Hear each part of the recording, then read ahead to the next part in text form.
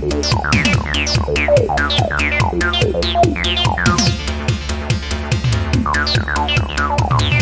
everybody, breaking the flaw here. I want to share this article to you. This comes from the lawenforcementtoday.com, and very interesting story. I actually got this forwarded to me from Ridley Report. I saw his post on Facebook, so I wanted to share it with you guys.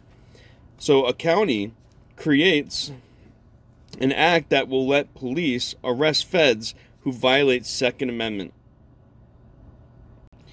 Don't try that here. You hear me? Don't try that here. Good. This is great because this really shows that the police are on our side in one way, that they're going to exercise their 10th Amendment rights in the states and keep the feds out. Or anyone who's not from that state, really. So good. I hope this means that the cops are really on our side when it comes to this stuff. We're going to find out where this is in a second. Newton County, Missouri.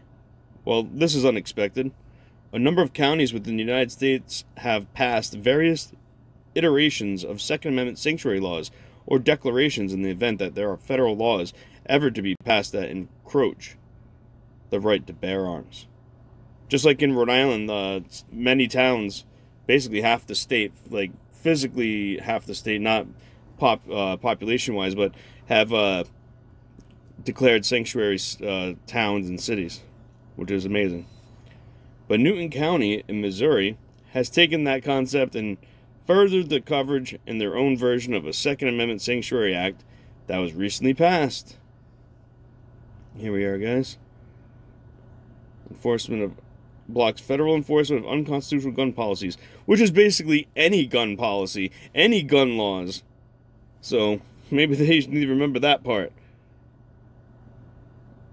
The Missouri County authorizes arrest of feds who violate the Second Amendment.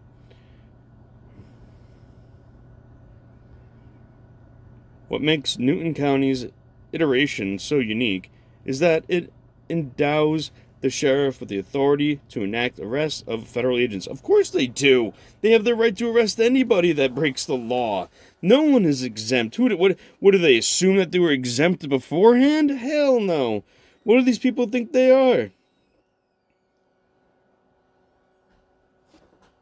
The Second Amendment Preservation Act of Newton County, Missouri. Is this a video of this? No, it's not.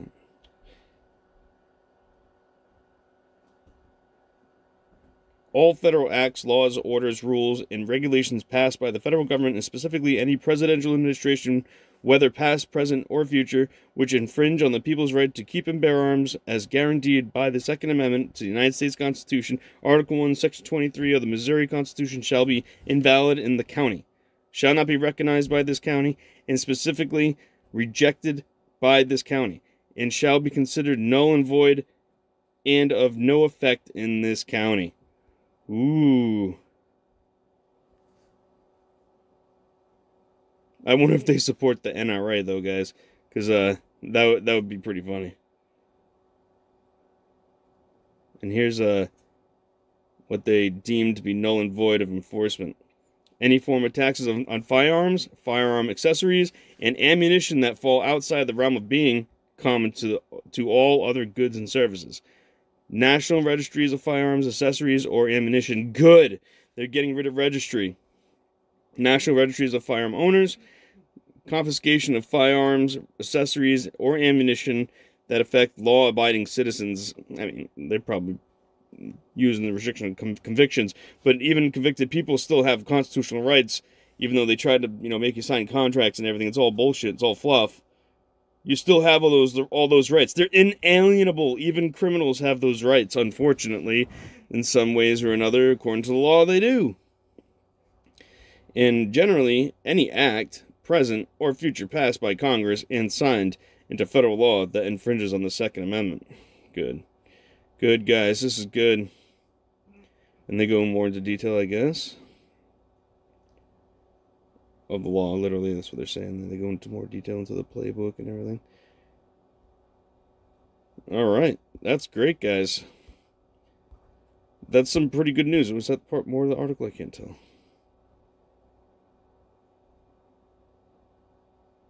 Basically, somewhat mirroring how New York has barred their own law enforcement agencies from assisting ICE in their endeavors. Yeah, that's a good thing that New York did. They can deal with it on their own. I'd rather have, one step closer to, state independence and secession would be removing the police force away from federal funding and federal rules and regulations. The states can decide that all on their own. There's national accreditation programs out there. A private company. We don't need the government to accredit the police. These private companies can accredit the police. It's an amazing thing, right? Imagine if the police were private.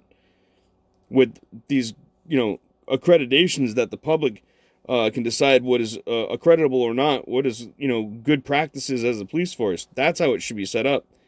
Not by the federal government. And of course, they do it so they can get their Bearcat and everything, right?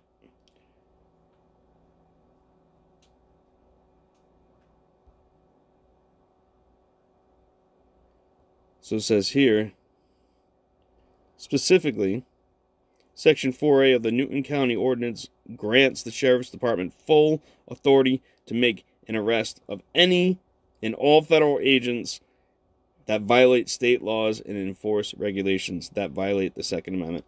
I'm so proud. Who said that? Fenrir? I don't know, Red Wolf Menace? I guess, yeah. Alright, guys. That's amazing, right?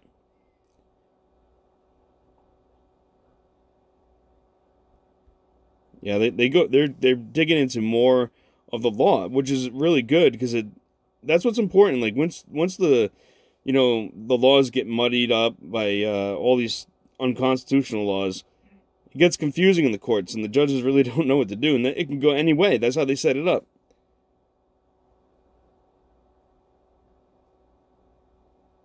In other news related to the Second Amendment, the state of New Mexico has recently seen some introduced legislation that could cause some severe headaches and criminal liabilities for firearm owners within the state. And here's a previous report about it. You guys can get over there and read this if you'd like. This is great, though. Here we go. New Mexico Shooting Sports Association. Mandatory firearm storage laws are back in 2021, but SB 2224, all these stupid laws, guys, whatever, would also make it a crime to teach your child how to shoot a gun unless they had already taken a formal class. So now you can't teach your kids. The government has to teach your kids, and the government's going to prevent you from teaching your kids. Disgusting. Alright, guys, I'm going to head out. I appreciate you guys listening in to my Justice News Now on the Breaking the Flaw channel. Looks like at the top of the screen I got some cell 411 alerts. I'm going to have to take a look at them. Check out cell 411. Alright, guys. Peace out. Thank you, guys.